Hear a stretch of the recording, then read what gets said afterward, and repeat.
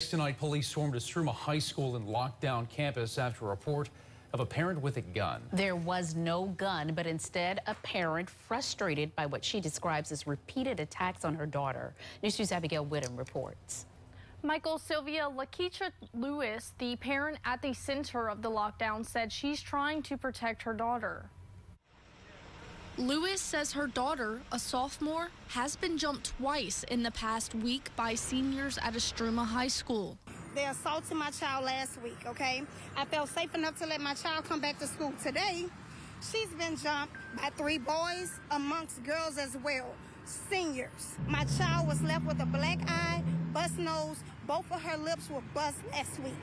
He only got 3 days suspension. Lewis's main concern is that the students who abuse her daughter are still in school today, despite her daughter being sent home. They're putting us out, but the students that attacked my child is still inside the school. It's not fair at all.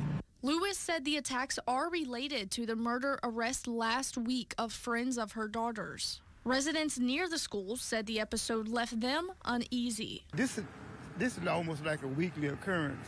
I don't feel safe at all. Baton Rouge is a dangerous place, you know, and you just get used to it, I guess, that's all I can say. Holden says he hopes for a larger police presence near the school. Lewis just wants justice for her daughter. And my child has not been safe, not once, since she started this school. School system officials said they couldn't provide any information about the attacks on Lewis's daughter or any resulting discipline. Live in the newsroom, Abigail Whittam, WBRZ News 2.